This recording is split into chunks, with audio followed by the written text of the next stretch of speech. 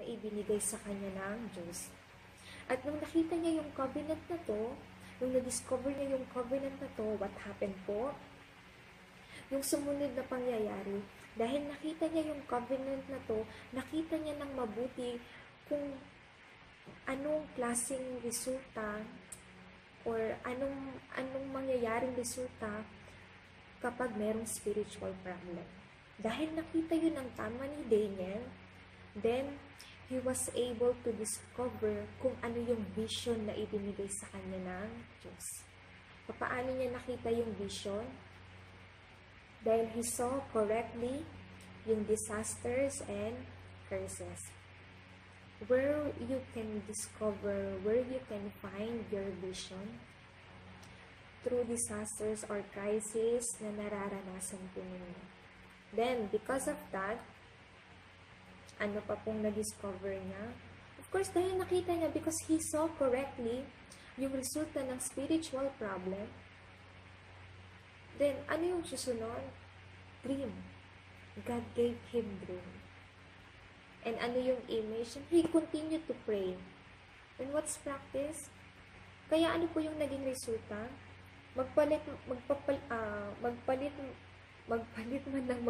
ng hari, pero yung position ni Daniel ay hindi po nagbabago. Right? Naunawaan po ba ninyo? Ganun din po sa buhay ni Joseph. So, kapag na-meditate ko po ulit or kapag naririnig ko yung buhay po ni Joseph. Kasi maybe tayo po yung alam lang po natin siguro hanggang kwento po ni Joseph is until 39 lang. Parang some of us, we are not familiar sa 40, 41, and 45 and 50. Pero kahit yung 37 and 39 is very important. Pero because yun po yung process ng buhay po ni Joseph at yun po yung process ng yung papunta na sa fulfillment, yung covenant ng Diyos sa buhay niya. Pero actually po, afterwards, or, kumbaga, sa Genesis 45 and 50, yung after yung fulfillment po ng covenant po na to sa buhay po niya. Kaya nga po, this is really amazing po. Ako din po, nagkakaroon din po ako ng strength whenever I meditate the Word of God. Kapag na-meditate ko po again yung mga 7 remnants, yung mga models sa Biblia.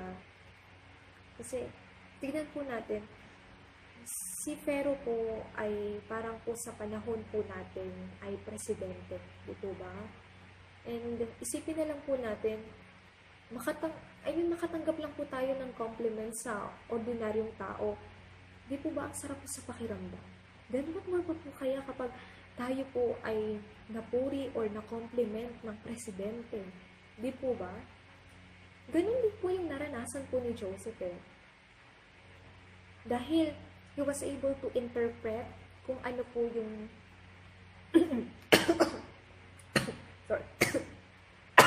sorry.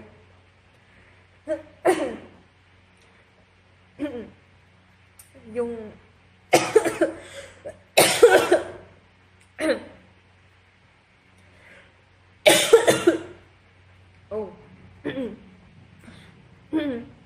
because he was able to interpret yung dream ni Pharaoh.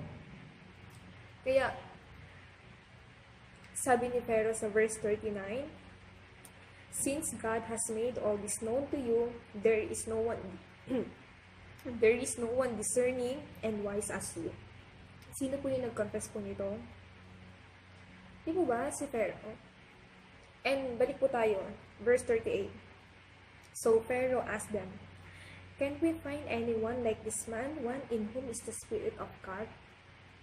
After ni Joseph ma-interpret yung dreams ni Pharaoh, then ginather ni Pharaoh yung mga kasamahan po niya, like siguro mga governments officials.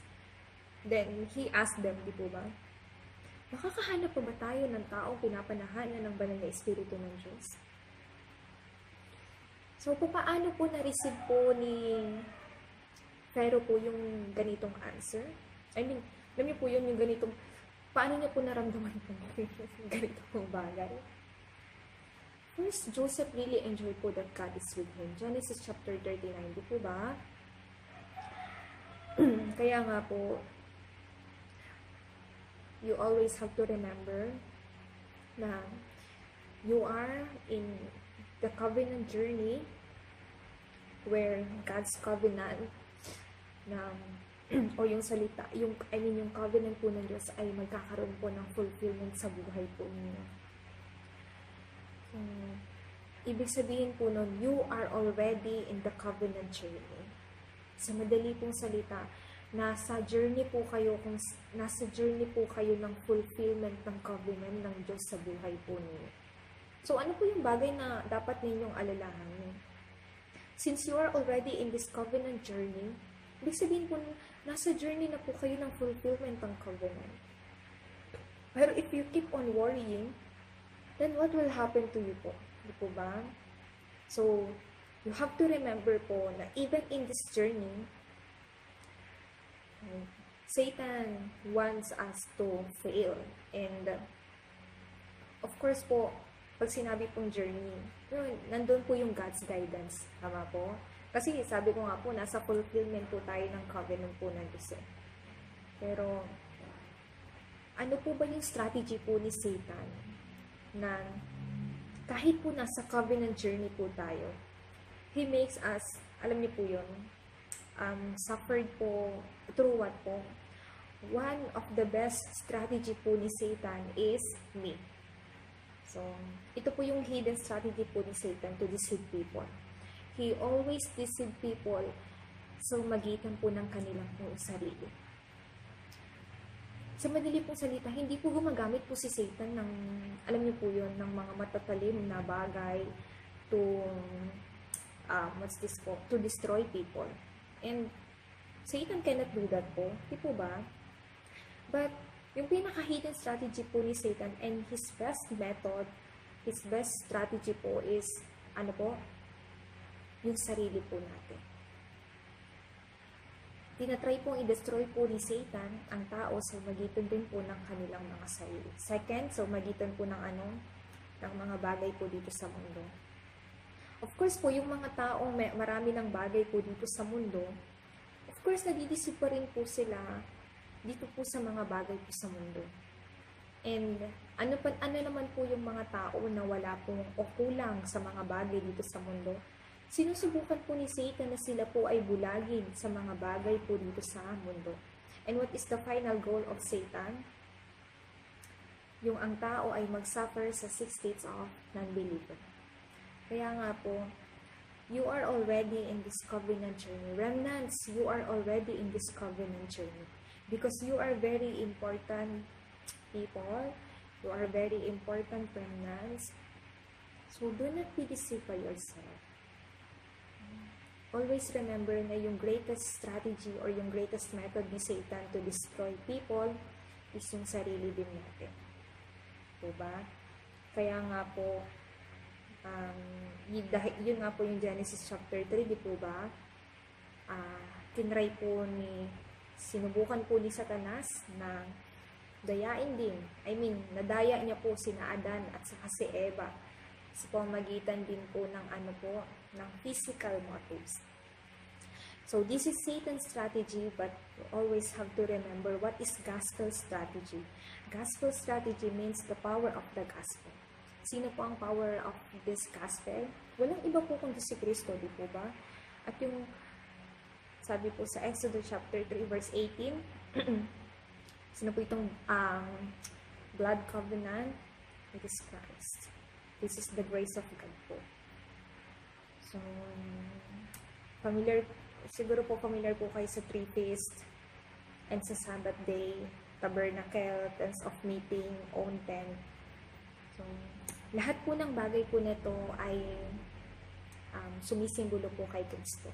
I mean, yung blood covenant, it is grace of God kasi ibinigay niya po sa atin si Christ, di po ba? And yung 3 feast po, yung Sabbath day. Actually, hindi naman po ito yung bagay na yung mga Israelita po kasi they just, alam niyo po yung celebrate ito pong bagay po na ito. But they omitted yung napaka-importanting bagay. Bakit po nila kailangan gawin po ito? Hindi lang po, actually until now po, ginagawa po nila ito yung pag-alaala ng ano po ito? Like yung gawin yung 3 feast, lagi pong i-keep yung Sabbath day, but they actually do not know what is the spiritual meaning behind of this. Or alam niyo po yung ginagawa lang po nila to kasi ano po ba to? Ano po tawag nito? Commemoration or mula sa kanilang ninuno ginagawa. But the spiritual meaning behind of this 3 feast and Sabbath day, they do not know po. Tabernacle, tents of meeting, ontem.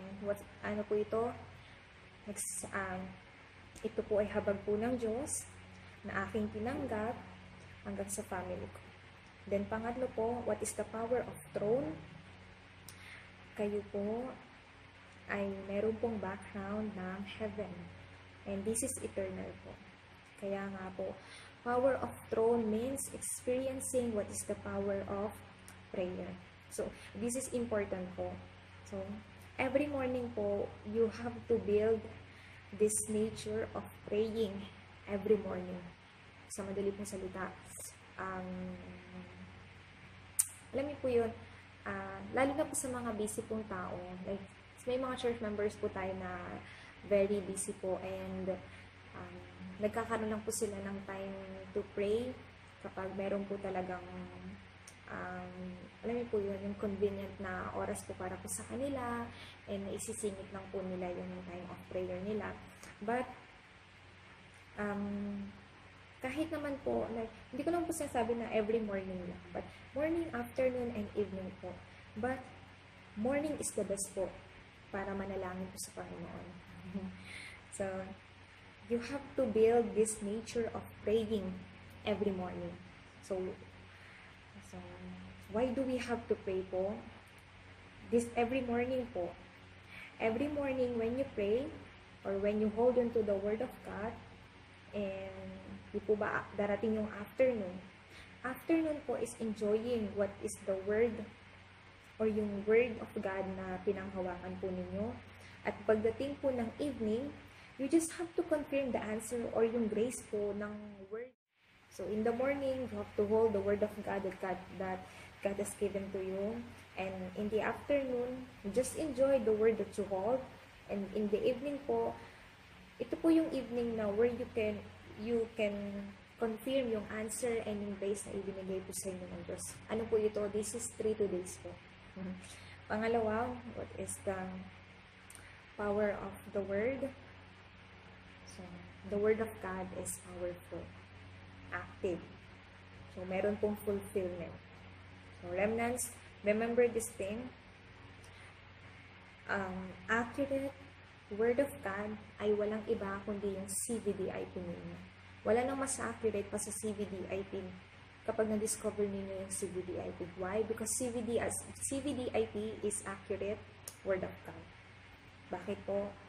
Dahil you will receive also and you will experience this eternal power na ipinagkaloob po ng Panginoon. Amen po ba?